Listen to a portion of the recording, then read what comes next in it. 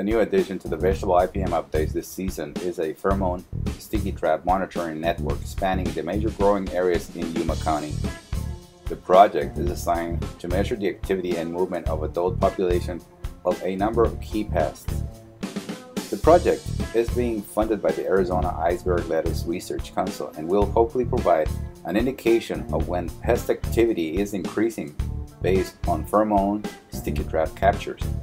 The data is not intended to indicate field infestation, as trap data is largely a reflection of adult movement. If nothing else, the data may make PCAs aware of increased pest activity in some areas and encourage intensified scouting in susceptible produce fields. The pests being monitored include corn earworm, bucket bloodworm, bitter mealworm, cabbage looper using pheromone traps, aphids, thrips, and whiteflies using yellow sticky traps.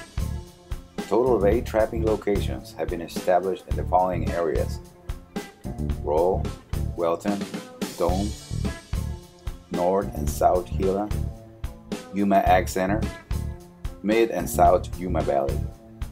Traps will be checked weekly and data will be made available in the bi-weekly vegetable IPM updates.